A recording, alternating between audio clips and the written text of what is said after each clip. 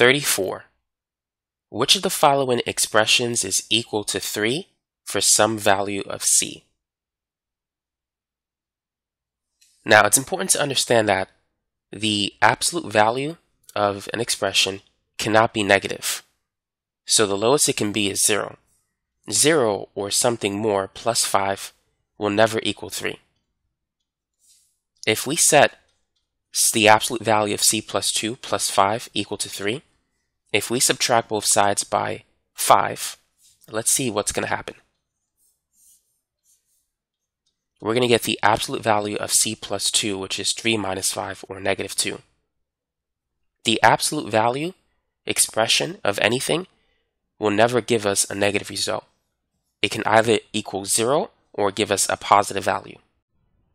So therefore, this is not a true equation, which means we could eliminate answer choice A. Now looking at B and D, they're very similar. We have an absolute value expression plus 5. So just by looking at that, we could eliminate B and D. Now let's see why C would make sense, because this is the only one that we can actually solve. If we set the absolute value of 2 minus C minus 5 equal to 3, we'll get an answer. If we add 5 to both sides, notice that the absolute value expression is equal to a positive number. 3 plus 5 is 8. So as a result, we can solve it. To solve it, here's what you need to do. Whenever you're opening the absolute value expression, set the inside equal to two things, 8 and negative 8, because the absolute value of negative 8 is 8. And then solve. So I'm going to subtract both sides by 2. Negative c is equal to 8 minus 2, which is 6. And then if you multiply both sides by negative 1, you'll get c is equal to negative 6. So that's one possible answer. For the other one, we're going to subtract 2.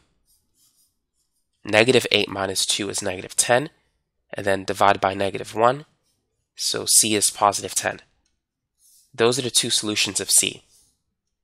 So therefore, answer choice C is the correct answer. There is some value of C that will give us 3. And those values are negative 6 and 10. 35. Using the equations shown below, which of the following is a possible value of y minus x?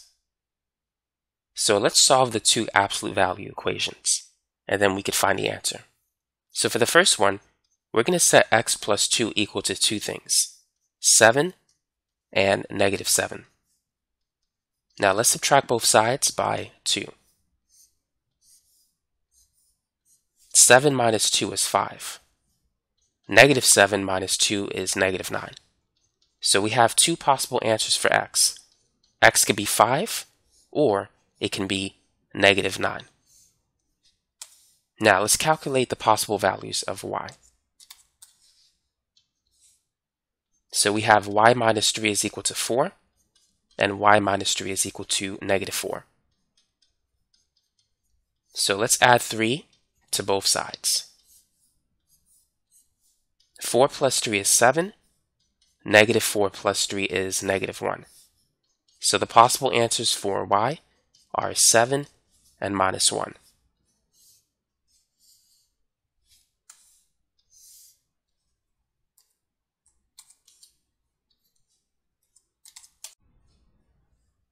Now, let's evaluate the expression y minus x.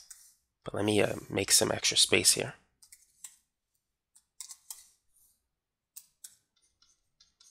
So y could be 7, and when y is 7, x could be 5. 7 minus 5 is 2. That's one possible answer.